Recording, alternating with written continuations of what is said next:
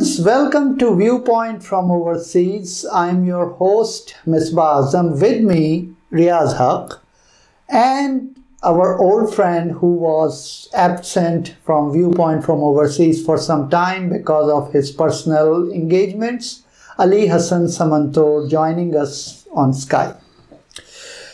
Today we will talk about the recent demise of human rights activist Ms. Asma Jahangir.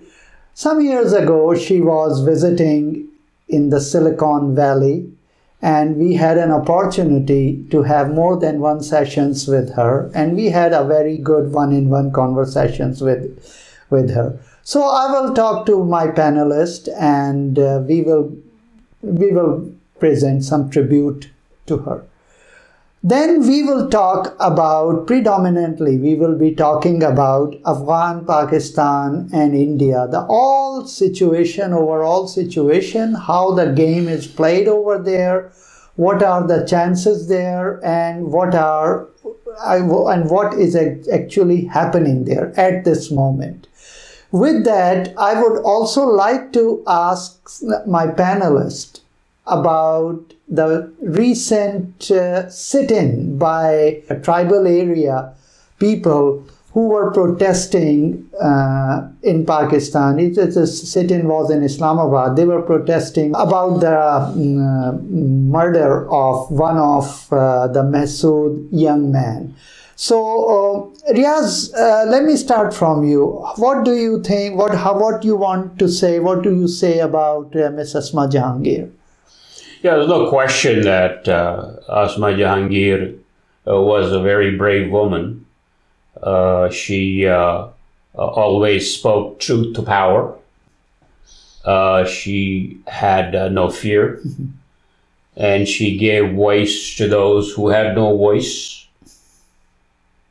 She sought justice for causes that were not popular. So I think her passing is a great loss for the country. Regardless of whether you agreed with her or you didn't agree with her, I think her voice was an important voice in Pakistani society, and it will be missed. Samantor, lot of people say that it was like after Fatma Jinnah, Benazir Bhutto, and then Asma Jahangir. How you see that? Definitely, I agree with Riaz Haq that it is a big loss, and especially for women in Pakistan, because she was definitely a very powerful voice in women, and that kind of voice is mostly absent in the Pakistani society.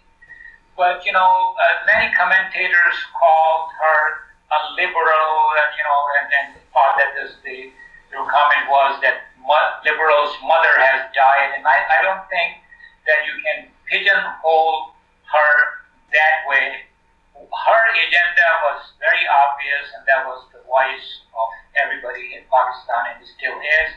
And she wanted the rule of law, and she wanted the military to be accountable to the civilian government. And I think these are lofty goals, and the effort and the struggle must continue towards these goals. Yeah, Asma was a person who, she was against somebody, but the same person, when they are in trouble, she stood up for them. And that type of people are very rare in the country. Yeah, I remember when everybody was going after Musharraf, she spoke up for him. That is true. Which was a great shock to many. That's true. Because exactly. They believed that she being a liberal, she being an anti-military and anti-dictatorship person. That's true.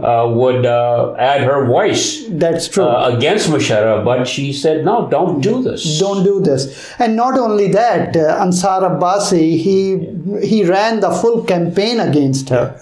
But when his newspaper was was in trouble, she's the one stood up for them. So of course, like Riaz say and Samantur say, that we will be missing her. She was a great asset for Pakistan, and she will be there living in our. And a lot of people thought she was pro-Indian, but she actually went to Kashmir and she saw what was going on. That is true. And she spoke against that. And she spoke very strongly about it. She very strongly about it, and her. So she was not partial. I think the problem that a lot of people had with her was that she stood up for causes that they didn't agree with, and that's what that's what conscience says. Where you speak up. So I think this is clear that she was not a person who took sides on issues. She spoke what she thought was the right thing to say, and even if it was unpopular with some people. So Afghanistan is getting a big problem in that region. Now for Pakistan and Afghanistan, their relation, as we know, it has a history of that going up and down, and from the very beginning of the history. Nowadays, the situation is that Afghanistan is, in the Pakistan's point of view, between US-Pakistan relation, it is like a tail which is wagging the whole dog there, as CIA ex-official Mr. Greener said it in a couple of years ago when he was giving his testimony. So now we have to see it, what would be the solution there. So Riaz, may I start from you? How you see with Afghanistan and Pakistan, just quote some history and tell where we are heading at in our relations with Afghanistan. Actually, a lot of the people who are new to this issue, who just started covering it or just started talking about it in the last few years, think everything started in the 70s and the 80s, particularly the 80s when there was a Soviet invasion of Afghanistan during the Cold War, and the Americans and the Saudis and the Pakistanis supported the Mujahideen to push the Soviets out of Afghanistan. But actually the history of Afghanistan-Pakistan relations goes much further back.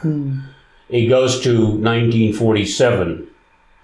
You know that the area called Northwest Frontier Province, where the majority of the population is Pashtun in Pakistan, is divided from Afghanistan by a border called the Durand Line.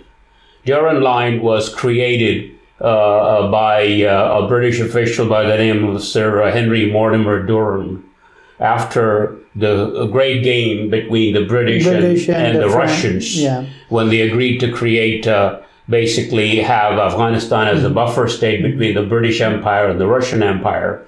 And as part of that, they reached an agreement with Amir Abdurrahman, who was the leader of Afghanistan at the time, to draw a border that cut through the Pashtun territory, basically half of it in Pakistan and the other half in Afghanistan, cut the population as well. So when Pakistan was created, Afghanistan was the only country that voted against Pakistan's admission into the United Nations. Yes. Was a lone vote. Yeah. Then, and also there was this Pakhtoonistan movement.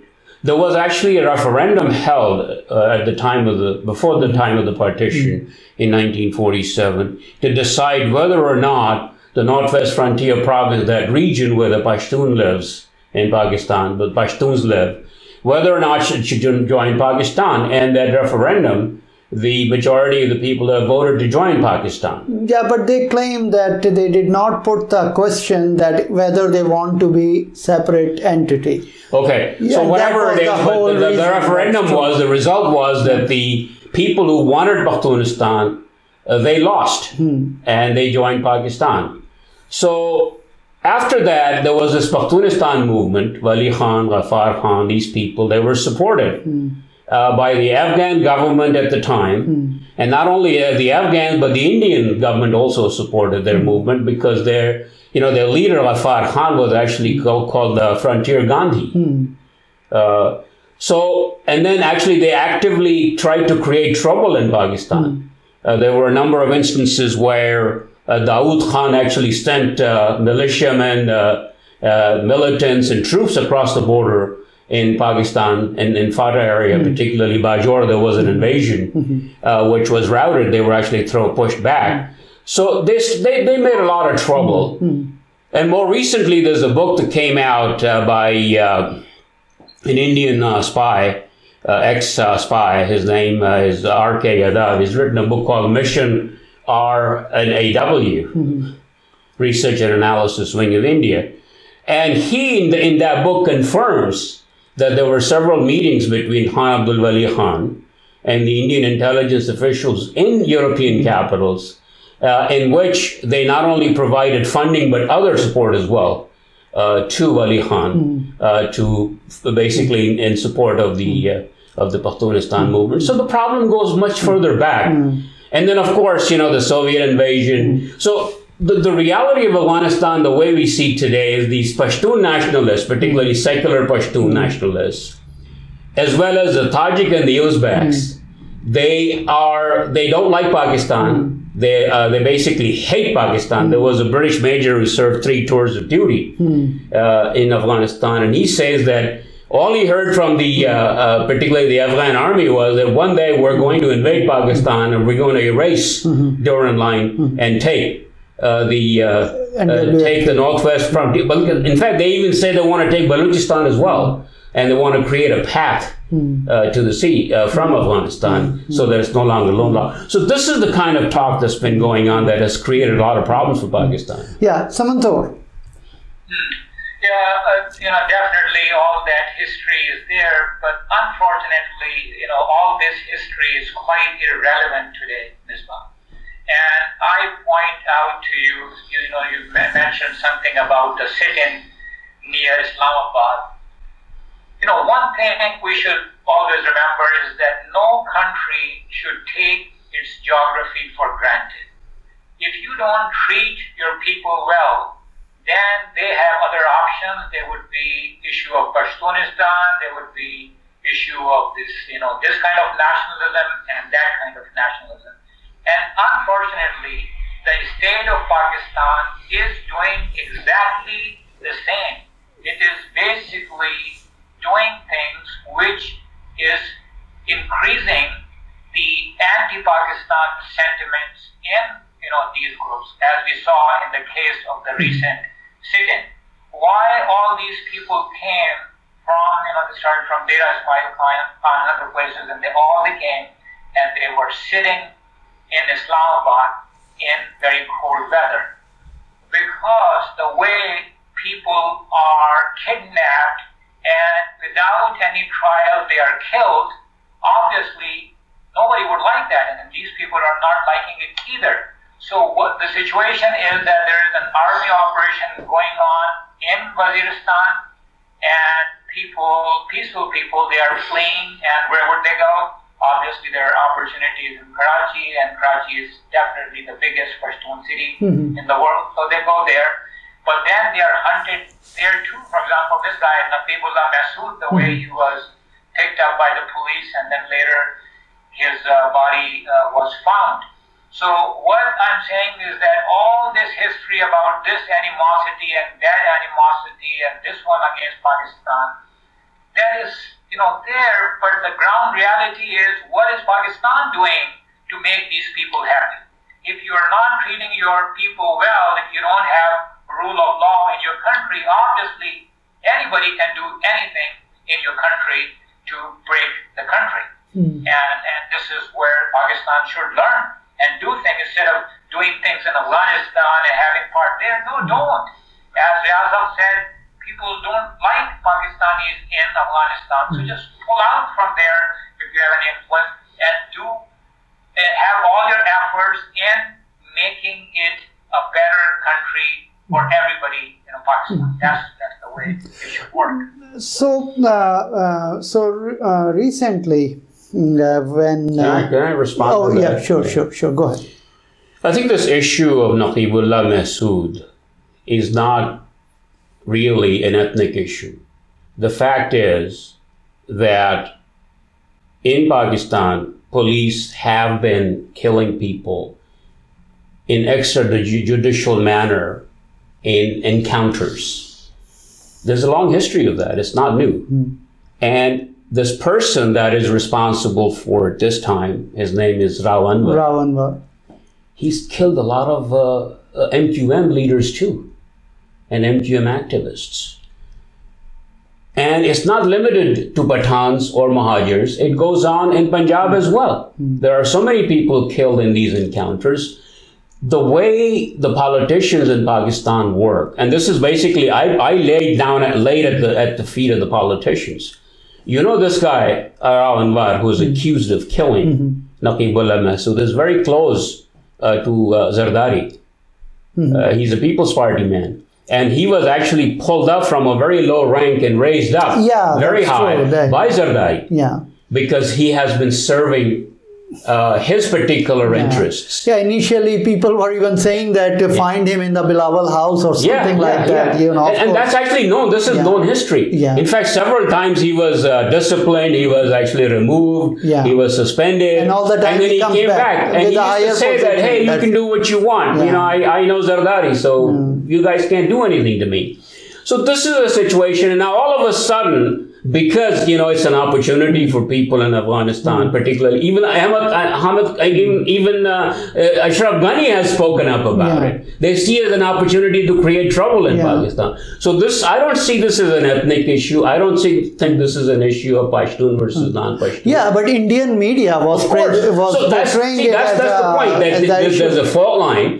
Every country has these ethnic divisions. But countries that are hostile to Pakistan, such as India and Afghanistan, they're actually using it, and they have been using it for a long time. And this issue actually was almost dead. In fact, it is dead. They're trying to revive this particular Pakhtoonistan issue because they see an opportunity here with one incident. Yeah, but those people over there, they were never, I was hearing their speeches, you know, they were never being talking to anything like that, close to that, what was being portrayed, that, you know, it is a Pashtun issue. They were saying they had a lot of issues. They have issues. That people who want to make use of it, they're making use of it as an issue to create trouble in Pakistan. That's true. So, and I think it's not going to go anywhere. I mean, they're going to have to go take care of this guy Rawanwar. Because, you know when he became prominent the first time?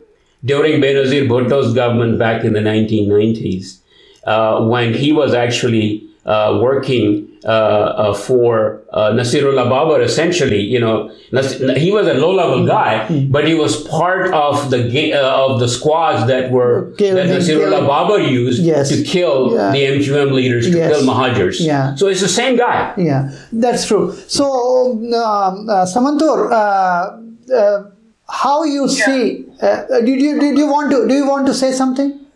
Yeah, what I want to say is that, you know, I mean, yes, Ashraf Ghani spoke, or yes, the Indian media was covering it this way, but who cares? The problem is a Pakistani problem. Why do we have a country like this where you give gun to anyone, be it the police or the military? Yeah, and basically, I'm sorry to interrupt you, but basically that's what, if you allow me, I will ask the question, because that was exactly I was coming to.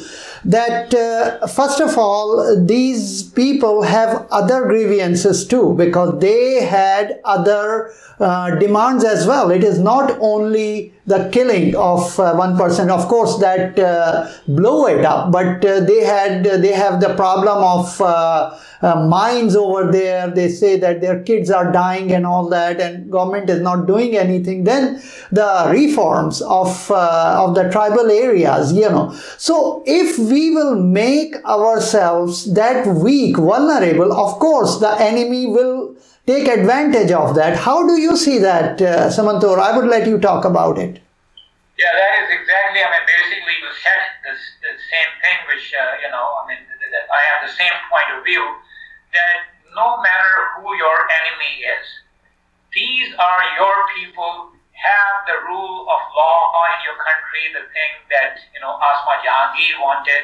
And there should not be any disappearances, because a lot of people in south of Waziristan, that's what's happening with them, that people just get disappeared.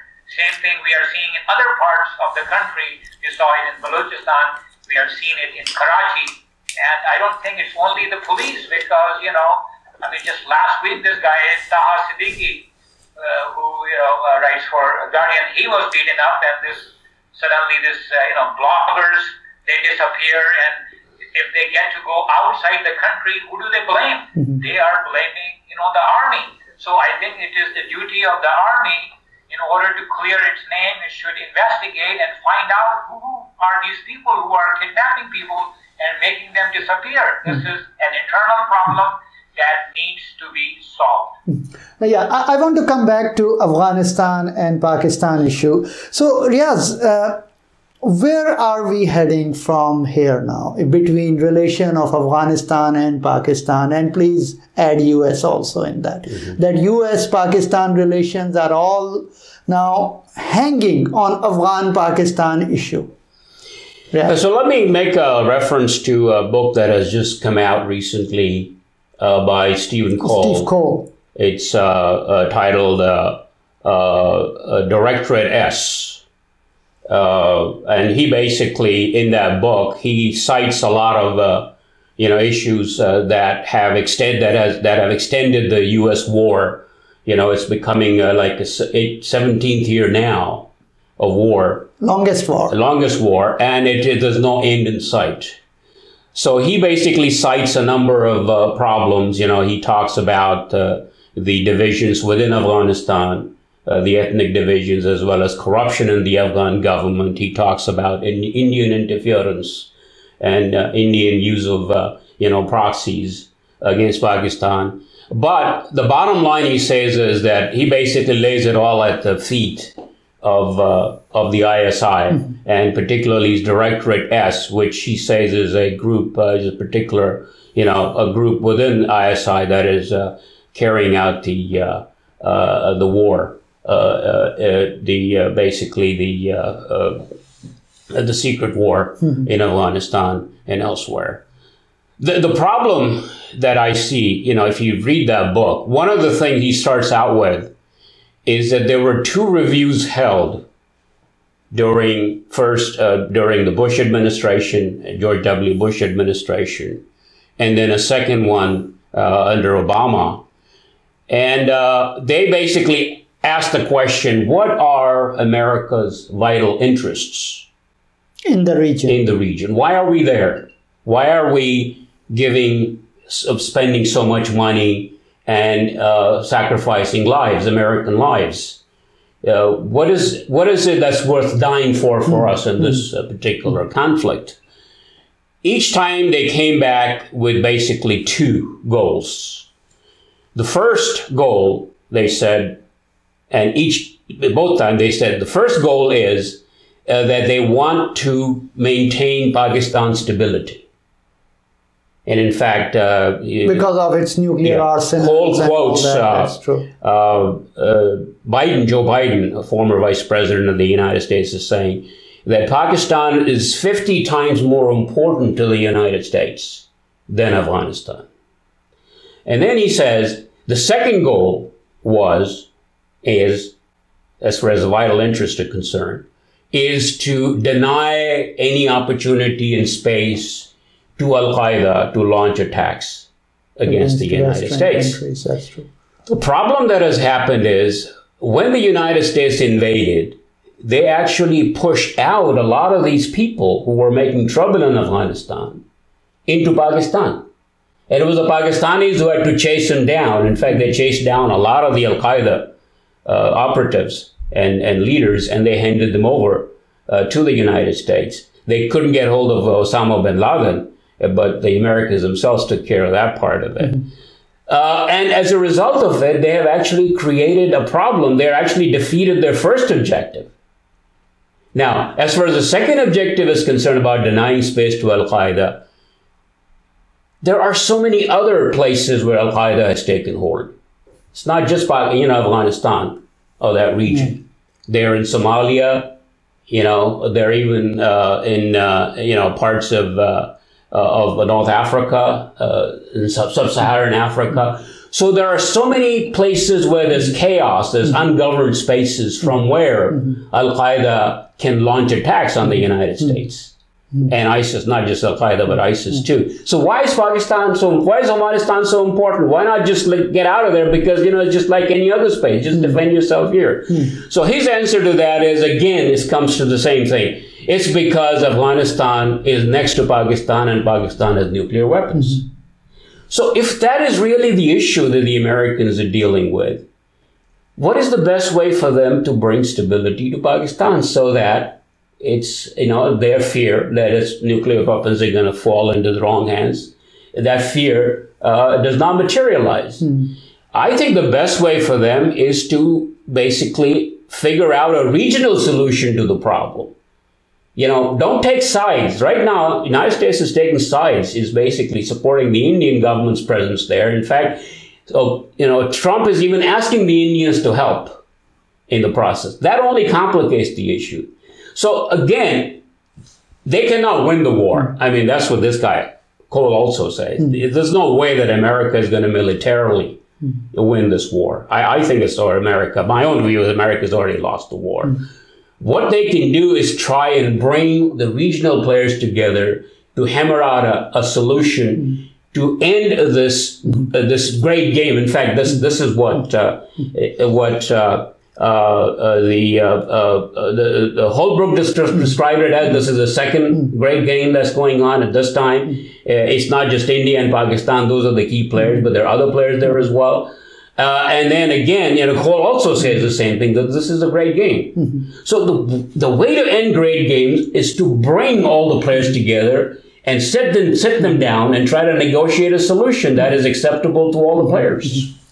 Samantor. Yeah, no, I understand, you know, the tough situation that the U.S. is in.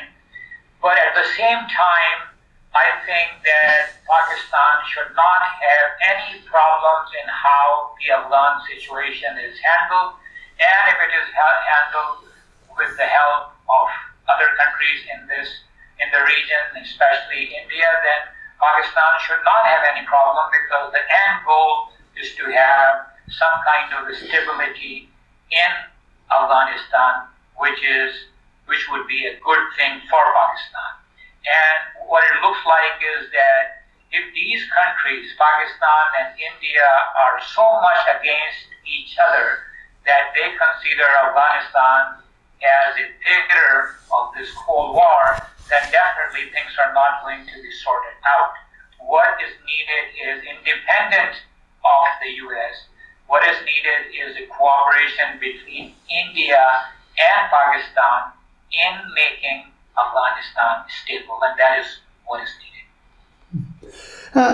2 weeks ago, Riaz, I talked to Ambassador Hoagland. I asked him the question that why not US just take a huge military, seal the borders and go there and resolve the problem once for all. So Ambassador Hoagland kind of ruled out this scenario. He said that, look at it, when we were over 100,000 troops, we could not do. So talk is the only thing we can proceed with.